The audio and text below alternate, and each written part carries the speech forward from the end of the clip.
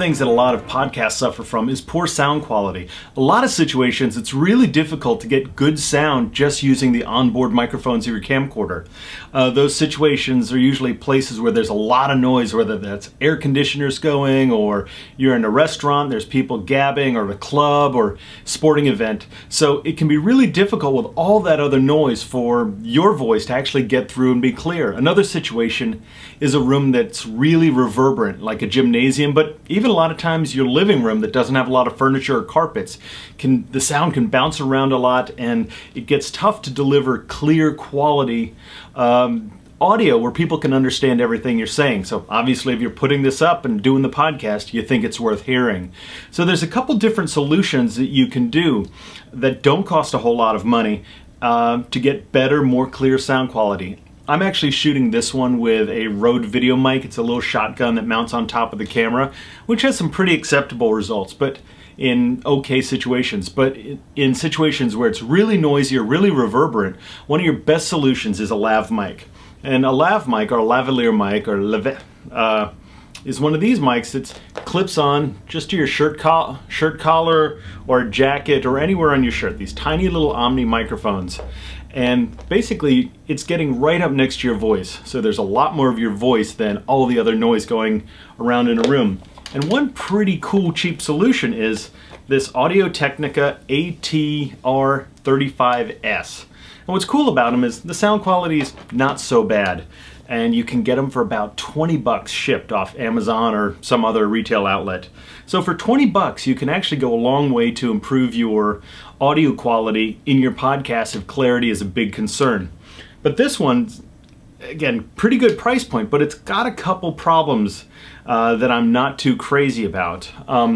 One thing that you're going to have to deal with is the fact that it's just mono, and if you just plug it straight into the small mini input of your camera, it's only going to record onto one side.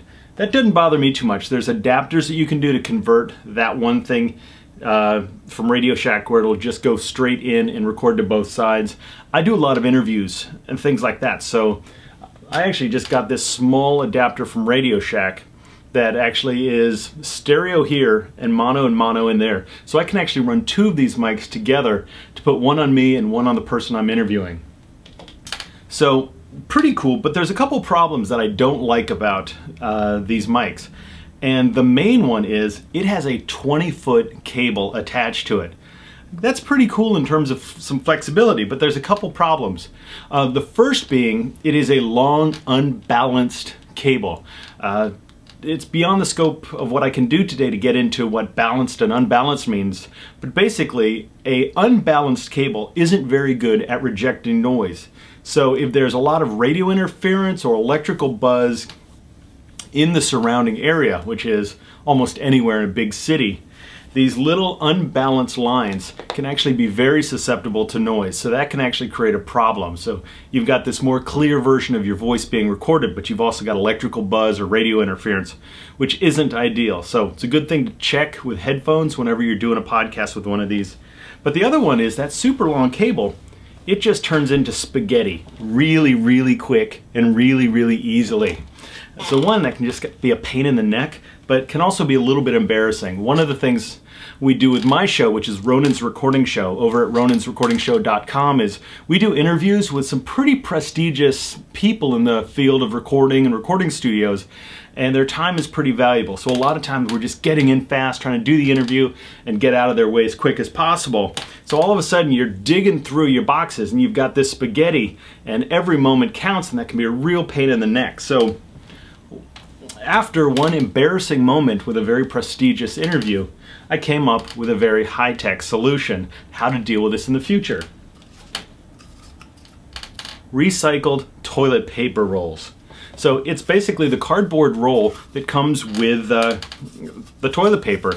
What we did is we just went and cut one little cut here on one end, and then here on the opposite side, just cut one little bit here.